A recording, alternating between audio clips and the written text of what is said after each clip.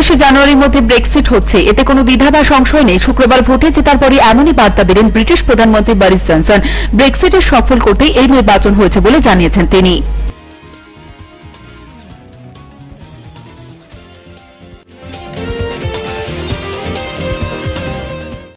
নাগরিকত্ব সংশোধনী বিল পাশের পর থেকে অশান্ত উত্তর পূর্ব ভারত, বিষয়টির উপর নজর রাষ্ট্রসংঘের মহাসচিব আন্তোনিও গুতেরেসের মুখপাত্র ফারহান হক জানিয়েছেন, গোটা বিষয়ের উপর আমরা কড়া নজর রাখছি।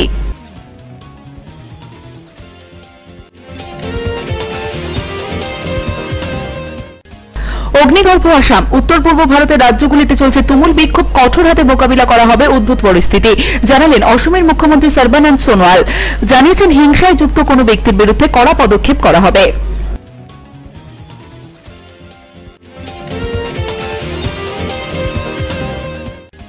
নাগরিকত্ব সংশোধনী বিল নিয়ে উত্তর পূর্বে অগ্নিগর্ভ পরিস্থিতির জেরে বাতিল হয়ে গেল অমিত শাহর শিলং সফর। রবিবার নর্থ ইস্ট পুলিশ একাডেমিতে একটি অনুষ্ঠানে যোগ দেওয়ার কথা ছিল তার, ওই সফর বাতিল বলে জানিয়েছে স্বরাষ্ট্র মন্ত্রক।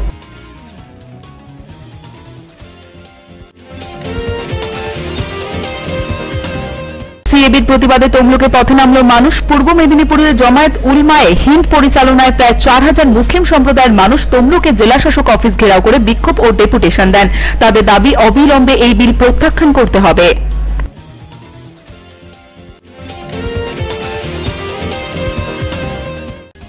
ধর্ষণের মতো নৃশংস অপরাধের বিচারের জন্য এবার দৃষ্টান্তমূলক শাস্তি নিশ্চিত করতে একাধিক বিল পাশ করালো অন্ধ্রপ্রদেশের জগনমোহন রেড্ডির সরকার। বলা আছে, অভিযোগ জমা পড়ার 21 দিনের মধ্যে অভিযুক্তের সাজা নিশ্চিত করতে হবে।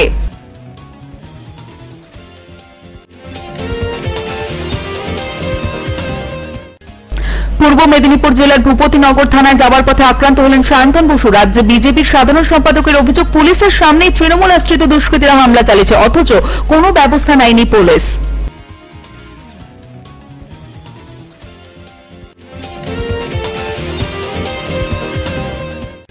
পাওনা টাকা চাইতে গিয়ে বিবাদ চরমে ওঠায় টুনা নায়ক নামের এক ব্যক্তিকে পাথর দিয়ে মাথা থেতলে খুন করে রেড ব্যাংক চা বাগানের সঞ্জীব পণ্ডা। জলপাইগুড়ি জেলা আদালতের বিচারক সঞ্জীবকে দোষী সাব্যস্ত করে যাবজ্জীবন কারাদণ্ডে দণ্ডিত করেছেন।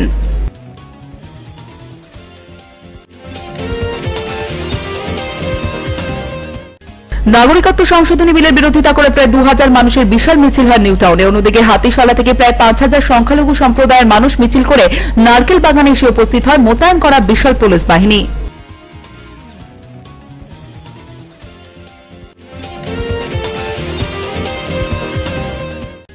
এবছরের সবচেয়ে চর্চিত বালাকোট বিমান হামলা নিয়ে তৈরি হতে চলেছে সিনেমা। সত্য ঘটনা অবলম্বনে এই ছবির পরিচালক হিসেবে বেছে নেওয়া হয়েছে জাতীয় পুরস্কারপ্রাপ্ত অভিষেক কাপুরকে। তবে অভিনন্দনের ভূমিকায় কে অভিনয় করবেন তা এখনো জানা যায়নি।